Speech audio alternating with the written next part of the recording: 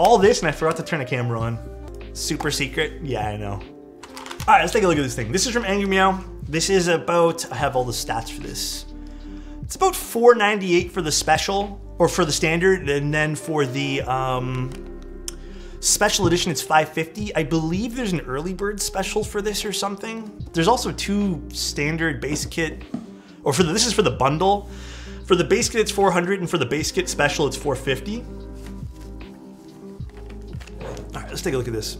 They sent me, actually, I really like this two-tone kind of like side profile they got going on here. It's kind of nice. All right. This thing pretty much comes pre-assembled. Again, I've already taken a look at this, and there's a bunch of other accessories underneath here too. So some extra packaging stuff, I believe in some extra foam, stuff like that.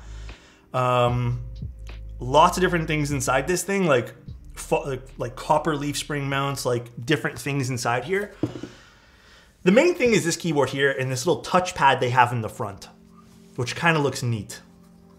No, there's no building this. Like, that's the thing about the stream. It's not going to be like terribly long. So again, this looks pretty darn cool in my opinion. Yeah, it has like a touchpad or whatever you want to call it here in the front, which I haven't removed any of the stickers because I was waiting for you guys. Even on the back, it has the charging thing here on the bottom too. So nice. The keyboard itself looks pretty nice.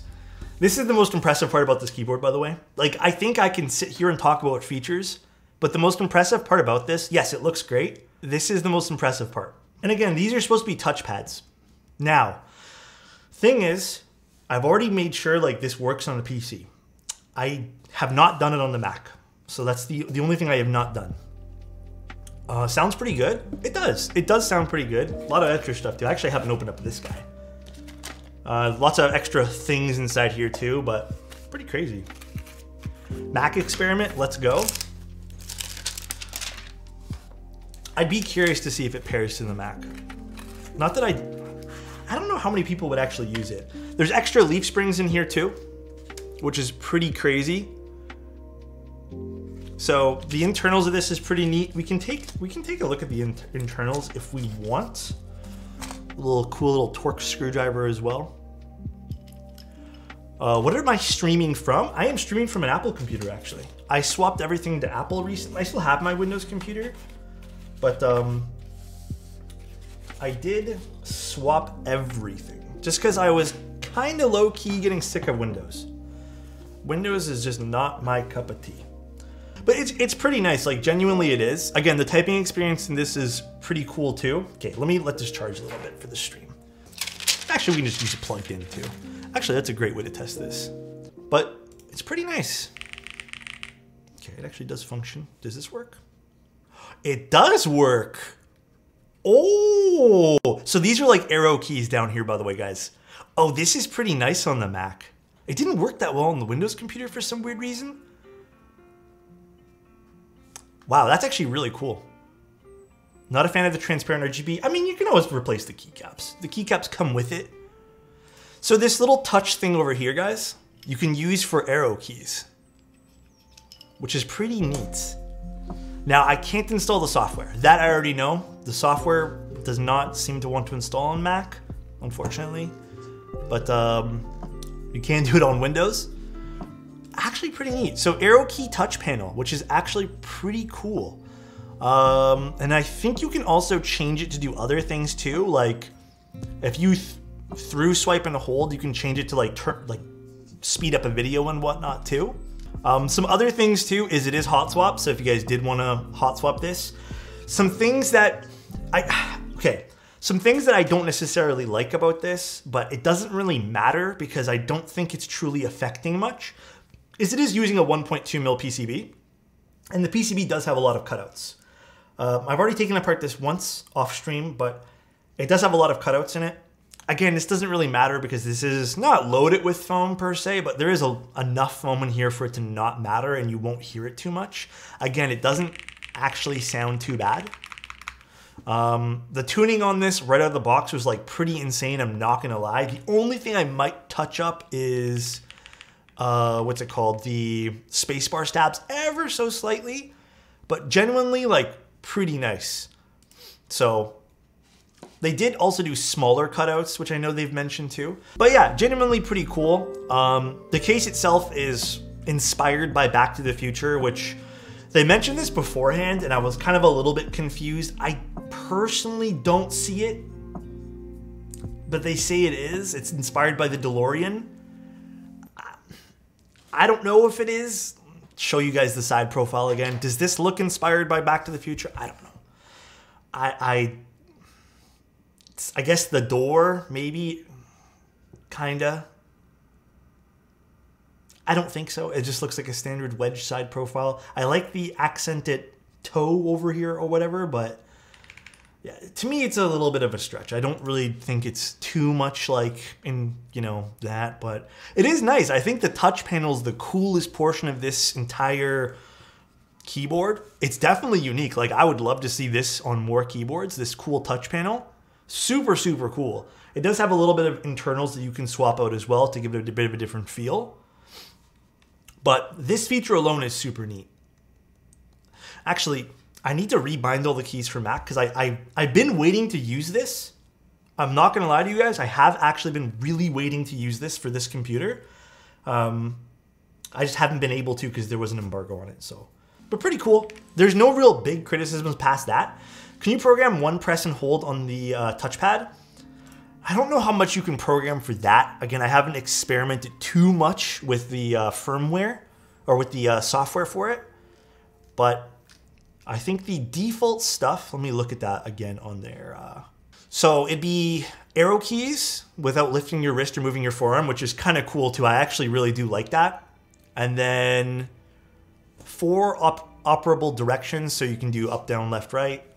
And then as well as you can program it to swipe and hold, which is pretty cool. So you can also do it to turn up volume, etc., etc. I mean, it works without anything right now. Like, you don't need any software to turn this on. It's really just to change things. You don't need anything to actually turn this on though. I have nothing already plugged into the Mac, but pretty cool. And then let's actually see if I can pair this in the Mac, which is the pairing mode again. Let us see, because I have actually no idea. How on earth do you pair things to this again? Oh, here it is.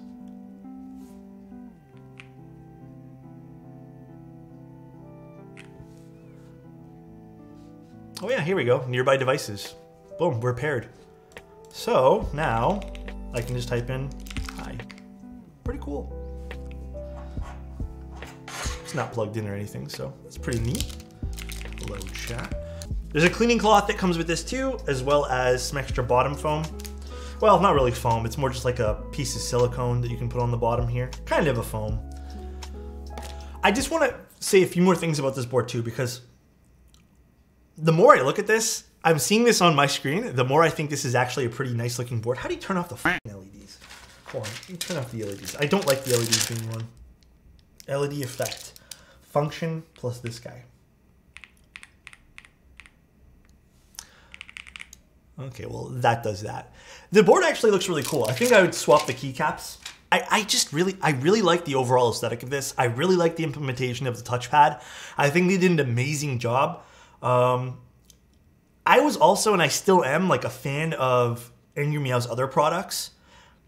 I haven't tried their, I don't remember what it was called, but the split ergo one, but I have used their other keyboard and I genuinely really liked it. This is no comparison. The quality of this is like also very good.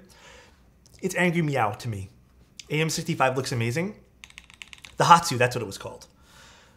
I really like the fact that the arrow keys are down here on this swipe touchpad. I think that's so fucking dope. The AM65, yeah. Yeah, by themselves with the RGB, I think the keycaps are fantastic. I don't think it's bad. I didn't touch anything about this, by the way. This is all stock. Listen to this. Stabs are perfectly tuned.